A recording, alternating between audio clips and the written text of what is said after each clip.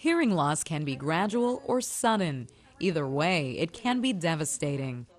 When it comes to problems with hearing or balance, people turn to specialists called audiologists.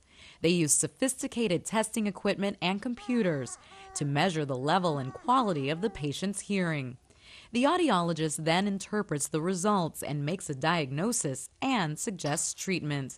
For example, there may be blockage in the ear canal that needs to be removed. For other patients, the answer may be a hearing aid. Now, the test that we're going to do today is a test that's going to measure how he responds to sound. This is a growing profession. Many states now require that all newborns be screened for hearing loss. And with people living longer, more of the elderly will need help with their hearing.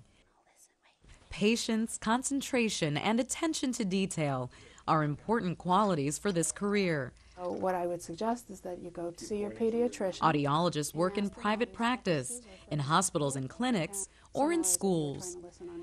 Hours tend to follow the normal business day. And he is just fine.